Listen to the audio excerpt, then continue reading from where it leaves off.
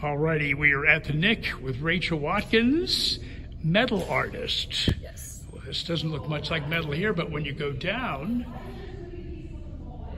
pretty amazing stuff. There's going to be a bunch of artists here on October 1st. That's yep. right, and you're going to be showing some of your work.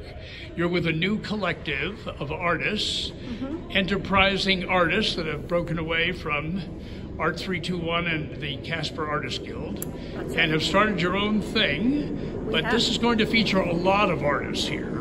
It is. Artists from all around the state of Wyoming. On the 1st of October, the Nicolason is hosting the biennial exhibit for the Wyoming Arts Council Fellowship. So there's 6 artists in the big room. Another member of our collective is actually upstairs. Her name's Sherry McCoy. So we're really excited about that. Having 2 exhibiting artists at the Nic is really pretty special. So we're excited. Well, part of that, this collective, it's going to be all over the city. These are artists, some of them you know, some of them you don't know, but they'll be putting on workshops and other things, right, as we wait, and they may be getting a place that they call home too. We're working on a place that we call home. Sorry, I got like a hair in my face. We're working on a place that we call home, but in the meantime, we're doing fun things for artists here in town.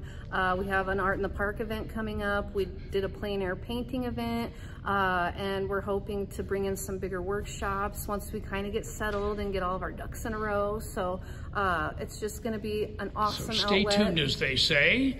We're going to head over here to some of this interesting you called it an epaulette. An epaulette, right? Yes. But a fancy one, to be sure. And you said some of the themes that we're seeing here are kind of bird-like. They're all birds. They're all birds. I love to do abstract birds, whether it's a feature or a physical characteristic or a behavioral characteristic that birds, that specific birds have.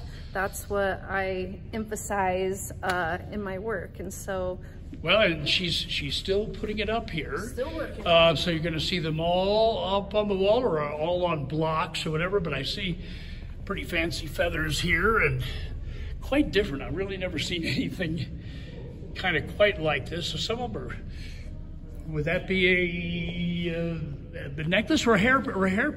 That's actually a headband, and I made it after the gray jay. So that's a specific type of bird, the way their plumage works, the color scheme, and that's what I incorporated into that headband. So look at this. This is a take on the crown crane. Well, you can't drive the car in this. You cannot. You cannot. You have to be driven or just put it on at the event, right? Yes, you could put it on at the event. The belt comes off. The gentleman that juried the exhibit, when we were doing studio tours, he said, think bigger. You know, like I've always done these smaller projects. So he said, think bigger, outside the box, kind of like the Met Gala. And just seeing it the other day, I'm like, oh, this is kind of like the Met Gala. So, right? Yeah, so it's something a little more funky. Definitely not super functional. It's more of a statement one of those piece. With the crazy outfits, right? Here we've got, all right, what feathers? Birds of a feather? What do we have there? This is called a widow bird. So it's a native to Africa. The reason I like the widow bird is they're very lyrical looking. They have these huge long tails. And so that's kind of my take on a widow bird. All right, so it's going to be here for a month or so? I think so, a month or 2, yeah. All right, so at the Nic, you're going to want to catch Rachel's act. Pretty fantastic, very different, and we thank you for taking time to talk with us, Rachel. You're welcome. All right, we'll see you soon. All right, have a good day. All right.